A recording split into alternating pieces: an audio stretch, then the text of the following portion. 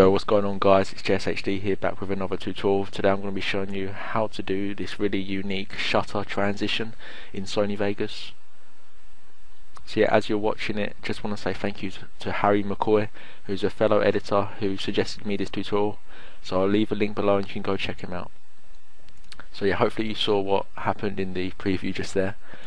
So first of all, let's just import our Killcam clip and then go along into the Killcam where you want the transition to happen. So you want it to say like after the kill, and mine's fine just there.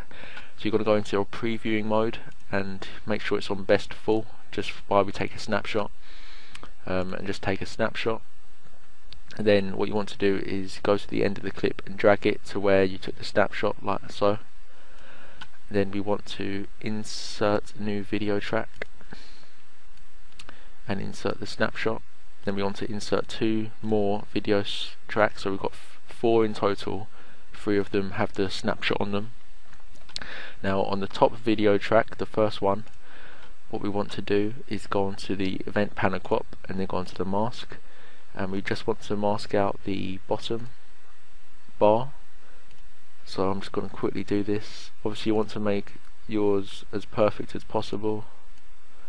I'm not, because I'm just doing this to show you, not as an actual edit.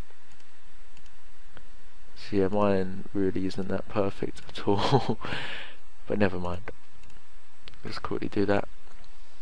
And then on the second layer we want to also go onto the event pan and crop and then go onto the mask, and then we're just going to mask out the top one, which is a bit easier because it's just straight,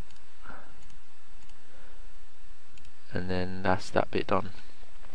Okay, so the next bit we need to do is go back onto the top layer and go back onto the event panel crop, and this time go onto the position instead of the mask, and let's just say we go along 2 seconds. We want to move the bottom bar up, so as you can see, as I move this down it goes up. So I'm just going to keep moving it down with the arrows on my keyboard till I think it's in about the middle, which is about there, I think. I'll just go back up. So yeah, 2 seconds. If you want it to be quicker, just do it like 1.5. That's the transition. So now we're going to go on to the second layer, just do the exact same thing pretty much. This time we're going to move up using the arrows and make it so they touch. You don't really want them overlapping, but you don't want them to leave a gap in between. So just make them touch, like that, like so. And then thirdly, we want to go onto the screenshot, which we haven't masked.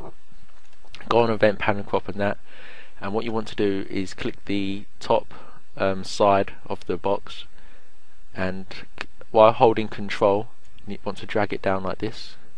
As we can see, like, it's cutting off the video, and we just want to cut it down so that it's like in between these two. And then we want to just cut this down to where it disappears, like that. And then we want to import our clip, our second clip that is, like so. So just where these two meet, we want the clip to appear. I hope I'm explaining this well, but it's quite hard to explain, but it's not that hard at all. So now we're going back onto the top layer, and now we want to just move this one back. Sorry, we want to move along on our timeline, say another 2 seconds. So I'm just going to go to 4 seconds, and then I'm going to move the bottom bar right off the screen. So I'm going to move it right down until it's off the screen. Okay, it's completely off. Now I'm going to go on to the second layer. Sorry, and also on 4 seconds I want to move this one completely off the screen.